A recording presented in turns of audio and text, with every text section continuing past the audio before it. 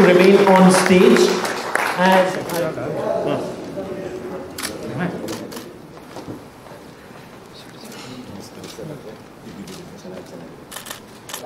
the Honorable Chief Minister of the previous contents, Alibaba and a huge round of applause, ladies and gentlemen,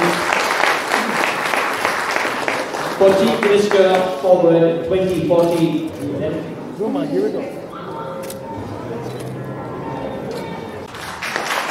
ಅಂತ ಒಂದು ಹೆಮ್ಮೆಯ ಪತ್ರಿಕೆಯ ಸಂಪಾದಕರಂಥ ಶಾಂತಕುಮಾರ್ ಅವರೇ, ಇಲ್ಲಿ ಮಾತನಾಡಲು ಬಂದಿರುವಂಥ ಎಲ್ಲ ಡಿಗ್ನಿಟರೀಸ್ ಅವರೇ,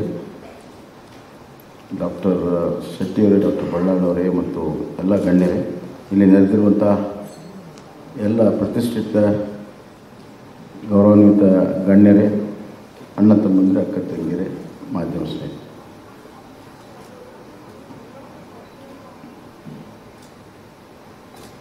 you have put me in a spot. Me being Bangalore Minister, tackling a whole lot of issues on day-to-day basis,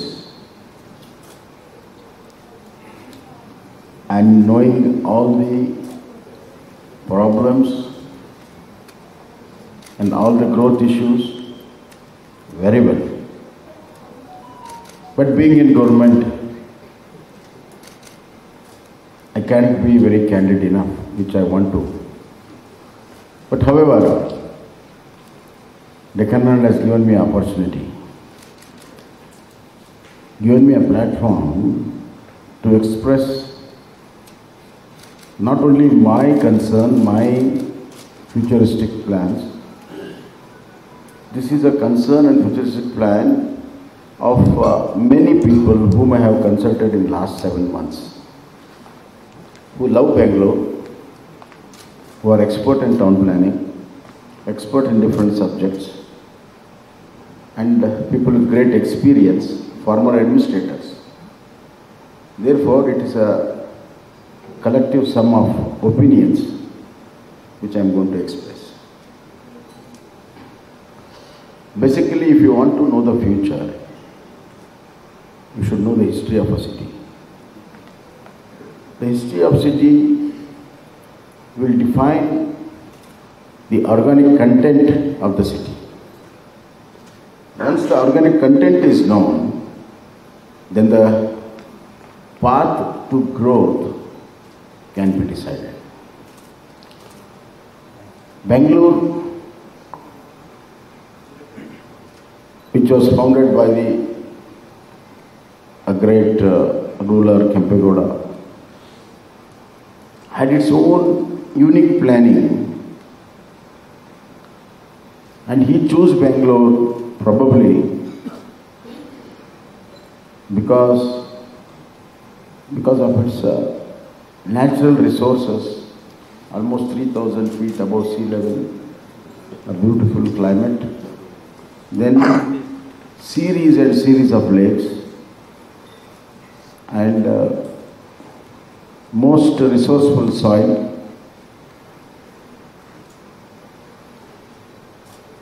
and it was a great plan where he demarked the boundaries of a city.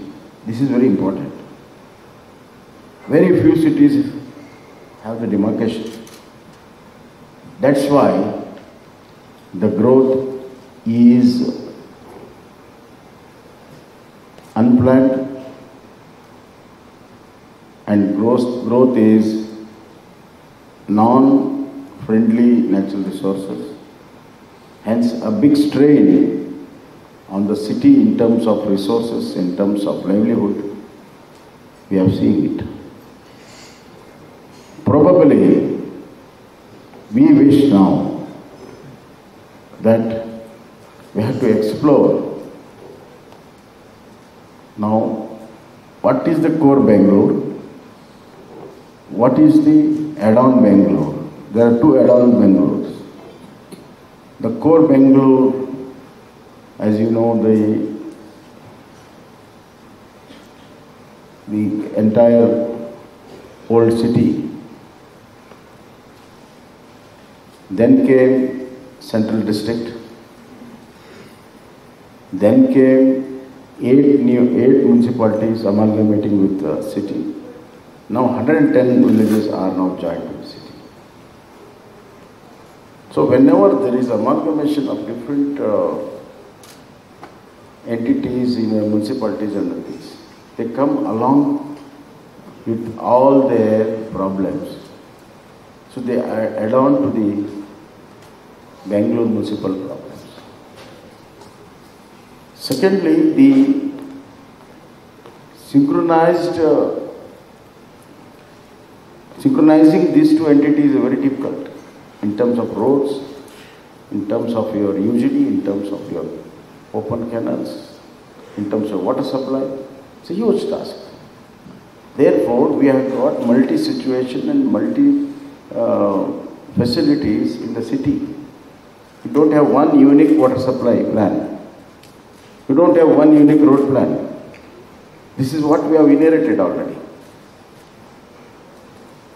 Now, in spite of all this, we are trying to bring back the Bangalore planning on track.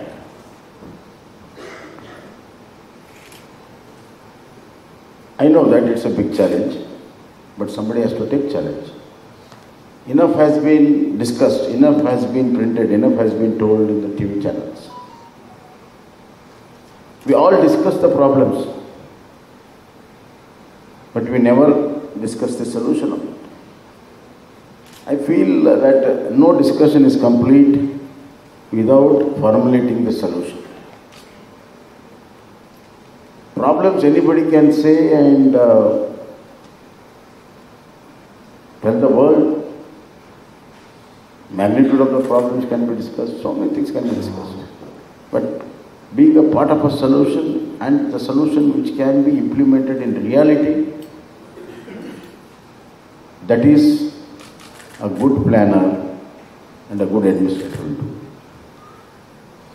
So when I took over as a Bangalore minister, of course I was a chief minister also, that came to my advantage.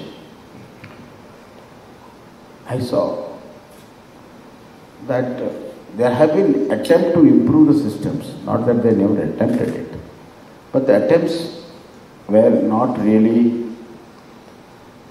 holistic, they were not really planned properly, and even some of them planned properly, implementation was an issue. So I said to my people that whichever is achievable first, low-hanging fruits, that has to be done. We have to set a confidence in the people that somebody is there now thinking about the city and trying to do something, fixing the problems. And if this confidence is there, then a lot of things can be done. That's what initially we have tried to do it. Secondly, Bangalore has got the largest floating population. People from different parts of the nation comes here, they work here, settle down here. Now they are outnumbering the localities. That's not the issue. The issue is owning up of a city. So those who come outside, they come because Bangalore is a better place than any other metropolitan in the country. You take Chennai, you take Calcutta, you take Delhi, you take even Bombay. So all the people, all the business houses, all the corporates are shifting here. A lot of people think that Bangalore is IT capital, technological capital. But slowly it has become financial capital also. Let us see. You have to remember that. So when all these people come, the big question mark is the ownership. So unless until all the citizens own up a city, you don't expect a magic. It can be on the paper, but to be have on a ground reality, For example, there is one drain near Madwala and Kormangala. It's an open drain. And huge amount of dirt is put there. It's one of the major Rajkalve. We clean it up almost every alternate day, but the amount of all the waste which comes on daily basis, in spite of educating all the people there, is so much that it is going to choke somewhere out there. Every day you clean and every day it chokes because the new wastage is added every day. I'm just giving a small example. So unless until people participation is there, it's very difficult. Building Bangalore is one thing, infrastructure is second thing, but services third thing, but certain essential services like a UGD, like an open drain, like a drinking water, power supply, roads. These are the most important things where citizens experience every day. So we have to categorize the Bangalore growth. I know that you have given me 2040, I will come to that later. Let us first see ourselves how we are on 2022. What's the baseline? For a growth, we should have a baseline. And what kind of baseline we have? So some serious thought is necessary. In a nutshell, I just want to share, I don't want to elaborate. We need a strong, vibrant Bangalore civic society. Unless until a strong civic society which thinks of the problems of the city as a whole, problems of the citizens of the city as a whole,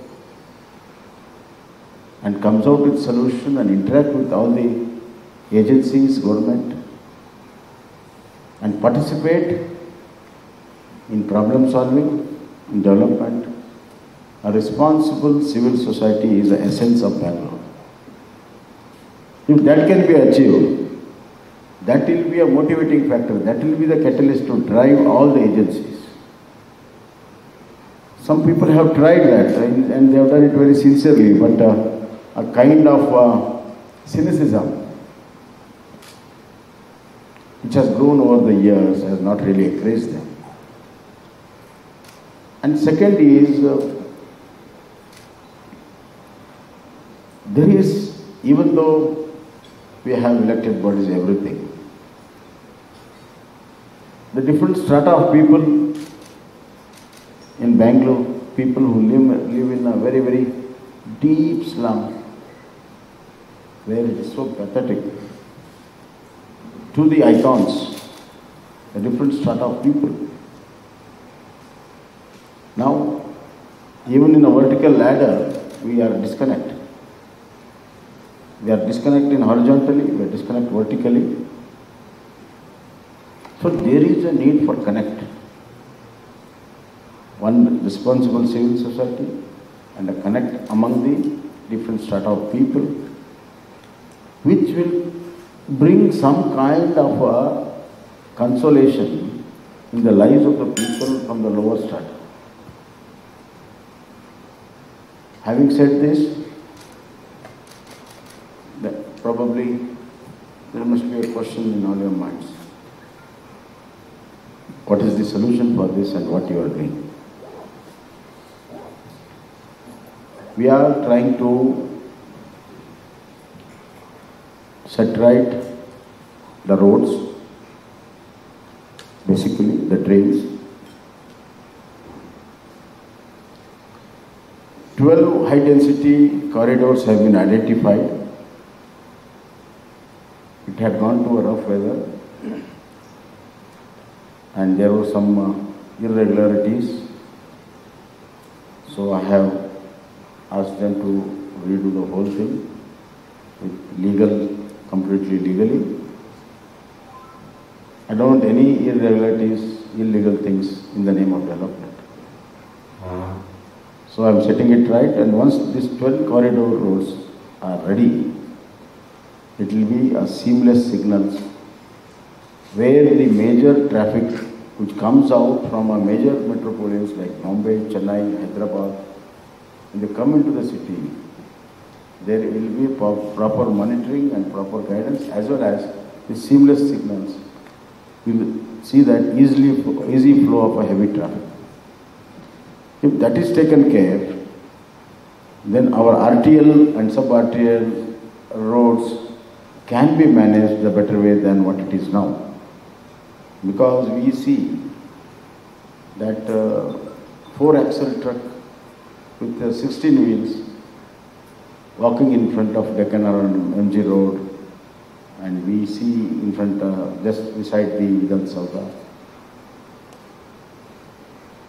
The roads are designed for something else, and the load which takes is something else. So we have to have certain, road plan is different, traffic plan is different. So I'm going to have a traffic plan for the city. The right kind of movement should be there on the right roads, and the road should be designed in such a way where that kind of a load can be taken. Second major thing is to avoid the major influx of traffic. I have already decided, and it is going to be tendered. This is also a long pending peripheral ring road, but now we have cleared and we are going to tender very soon.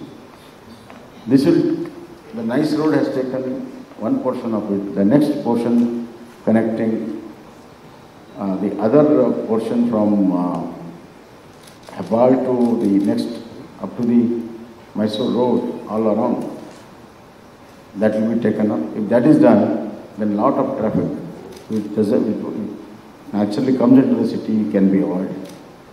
The next step I have gone, there is something called Satellite Town Ring Road, STRR, and that comes from Devnalli all along, and it goes, joins to the Mysore. So STRR, I had a very great big discussion with the Government of India, and we have agreed for certain concessions, which Government of India was seeking some extra concessions in terms of tax consumptions, exemptions and other things. I have agreed in principle. Shortly, we are going to have an agreement with Government of India, and STRR is going to commence this year. And the third thing is this major water drainages which causes floods every heavy rain, especially in the low-lying areas. The entire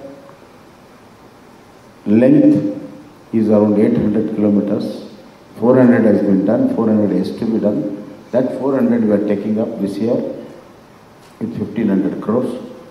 DPR is getting ready, and we are going to take this year itself. That will take care of floods during heavy rains.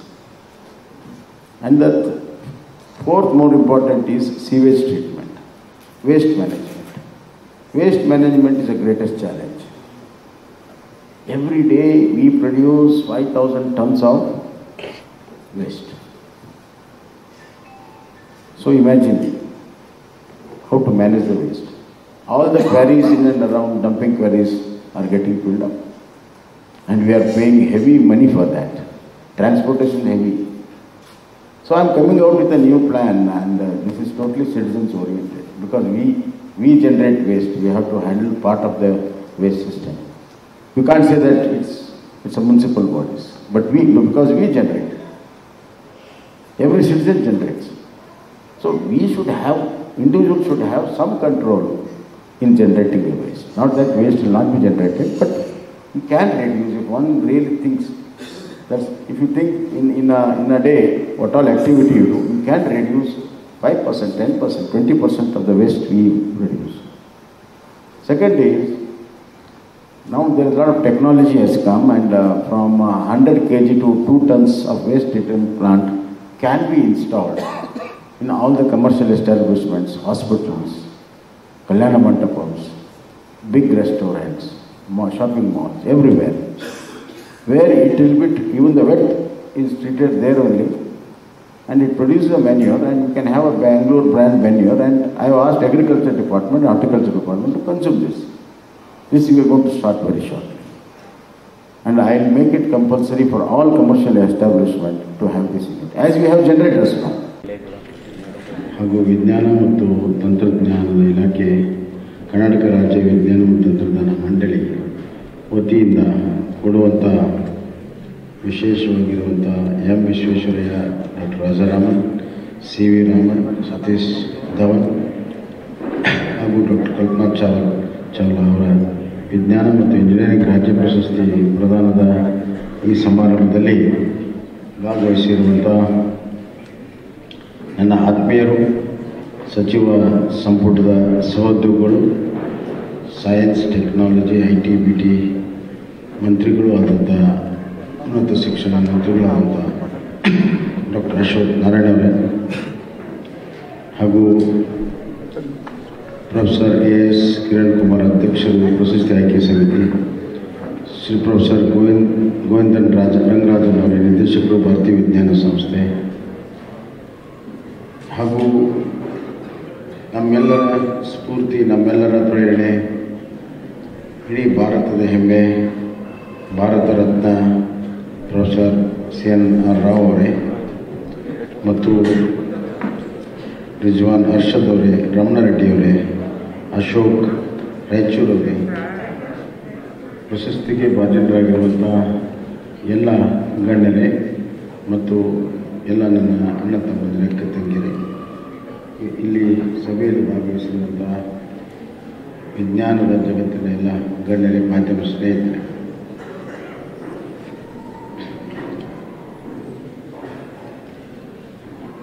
science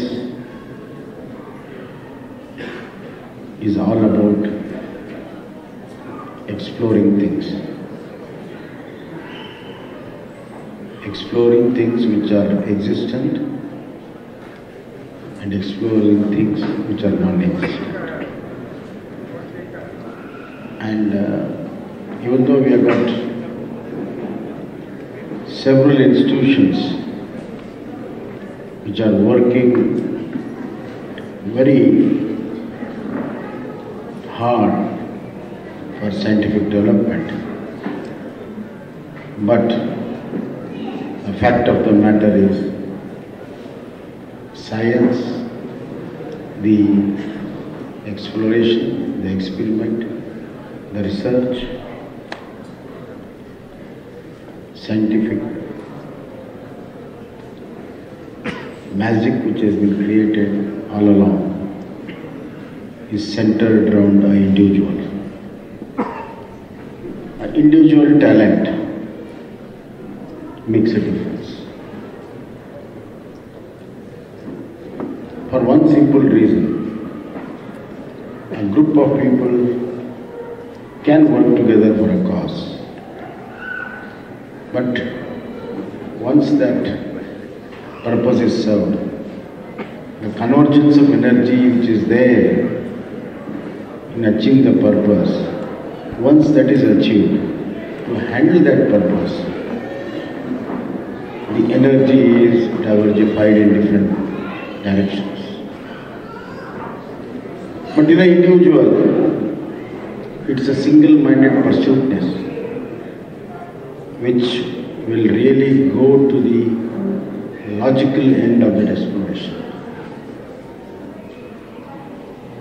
That's why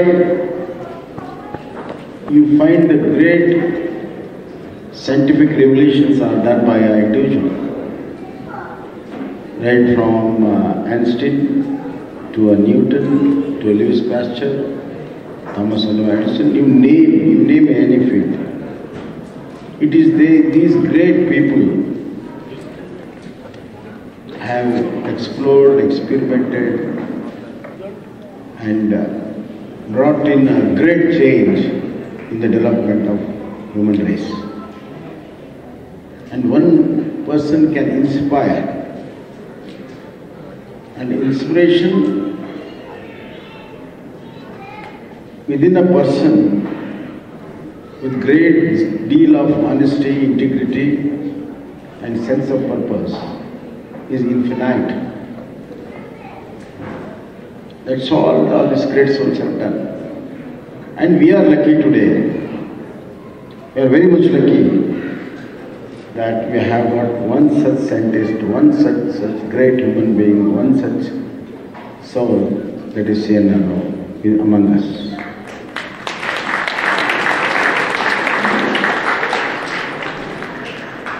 He is a source of inspiration. He is a source of inspiration through his scientific research and exploration in different fields, and a proud Kannadiga, a man who has built institutions, a man has inspired the individuals. He is a modern Vishweshwaraya who has created scientific ecosystem in the entire country, more so in Karnataka. Therefore, nations are built by such few individuals who are visionaries, who think ahead, who have a great leadership qualities to take it forward, and a great human being to use it for a human development cause. And that's all science is all about. What is the ultimate goal of a science and development in science? It is a betterment of human life.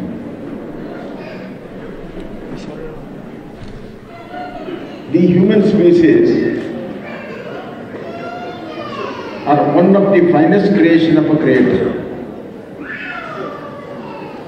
Everyone must realize this.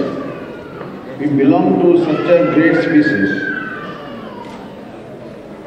which has stood the test of time, test of adversaries. Still, we go on. Before us, there were creations which were 10 times, 25 times bigger than us, stronger than us. Even now we have creations where they run 10, 20 times speed by us. But this species life extension is coming. They are no more there. It's only the human being race has got such a long state of existence and he continues to exist. Probably, the human race is the last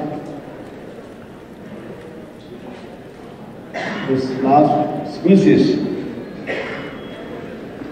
and after this there will be no species. That's the end of our creation. Why? It's one simple characteristic. The adaptability of a human being. He can live in a palace, he can live in a very small house, he can live in a pipe, he can live in a Sahara desert with 44 degrees, 46 degrees temperature. He can live in Arctic Circle where minus 42, minus 44 degrees temperature. The adaptability which he has, no other species has. Therefore, he lives in jungle, he lives in plains, wherever it is there. The art of survival. Hence, the responsibility on us is much more. Because of the longevity of existence, we have to create this world a better living day by day. The previous generation has given us beautiful natural resources, human resources, and the research products. There was a time when there was no science. but still scientific bent of thinking was there. It had not been structured like this. They say it is first Aksharadhana, Jnana, then Vijnana, then Tantradhyana, then Tantroshadana. This is the evolution of knowledge. And future is much more to come. Therefore, it is a responsibility of every citizen to see that at least we don't damage the great existence product like natural resource and human resource which our forefathers have given. At least we should not create any damage to it. If you can't add, at least don't create a damage to it. But what we are doing, what's the fact? The ecological imbalance is so much. There is a study that whatever the ecological damages has been done till 2000, the same quantity of ecological in the air, water, natural resources, damages has been done in 20 years. What was done in 2000 years, we have done in 20 years. That is the fast pace of ecological damages which are there. We have to realize certain fundamentals. Now these ecological damages, why it has been done? See, we do things, lot of things without really trying to know about it. Sometimes we do it innocently, sometimes we do it for the need, sometimes we do it for the greed. The greatest ecological damage is done by a microscopic taste buds on our tongue. The microscopic taste buds on our tongue will decide what kind of food we should have, and to prepare that food, what kind of facilities, fire is necessary, oil is necessary, so many things. The food chain starts. And food chain will consume forest, will consume everything which comes in the way. Hence, the ecological damage is within us. So we have to be very, very careful. Growth has to come. We have to eat good food. But everything has to be done as per minimum needs. A sustainable growth and a sustainable consumption can only save this earth. But for it, it's just impossible. The damage is very fast. That's why I have,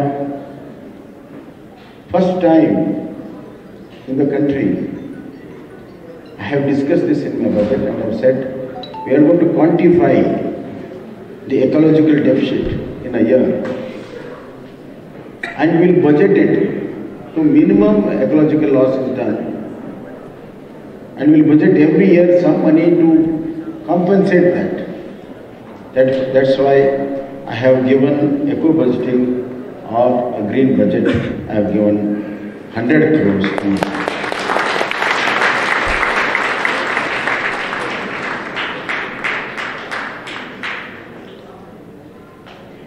Science is a part of human being. Scientific thinking is the nature of human being. But you want to have something extraordinary, you have to think out of the box. No situation should stop us from doing great things which can help the human mankind. Nothing can stop us. We should have that kind of a will. wisdom and that guts to do it. Most of the good things in this world can be done not by the popular way. People will criticize. And through my experience, I am telling, something you want to do good and people don't criticize, then probably you are not doing good enough. Because you have to disturb the present system to create a new system. So the challenge before the present scientist is that the original scientific development